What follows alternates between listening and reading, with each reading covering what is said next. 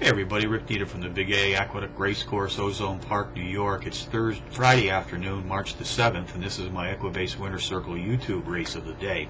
Going to focus on race 7 this afternoon, folks. 3:52 p.m. Eastern Post for the 6 furlong sprint on the winterized inner dirt track. 4-year-olds racing for a claiming purse today of $43,000.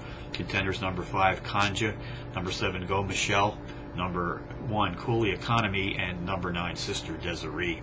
Number 5, Kanja, has turned in power runs in each of her last 3 starts, including back-to-back power run wins in her last 2 outings.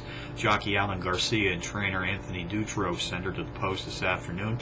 They've hit the board with 60% of their entries saddled as a team to date, producing, by the way, a positive 48% return on investment in the process. Number 7, Go Michelle, has hit the board in 4 straight, winning 3 times in this recent streak of racing consistency, including a power run win in her last start. Race 7 summary: number 5, Kanja, tops my contenders list, which also includes number 7, Go Michelle, number 1, Cooley Economy, and number 9, Sister Desiree. That's 5, 7, 1, 9 in the 7th from Aqueduct. A couple of bonus long shots for you as usual, folks. Let's go to Beulah Park in Ohio first. Race number 5, the 8-to-1 shot. Number 4, Ratchet Jaw Sue, the overall speed leader in this maiden field, sprinting at today's distance of 6 furlongs on the dirt.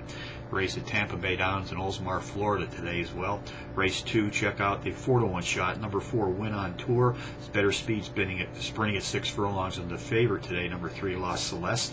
Race at Turf Paradise in Phoenix, Arizona. Race 4, the 5-to-1 shot, Pirate Jack, an 8-to-1 shot, qualifies as a Trackmaster Plus Power Pony, takes a big class drop of 23 units, and has decent speed for today's 6 furlong sprint.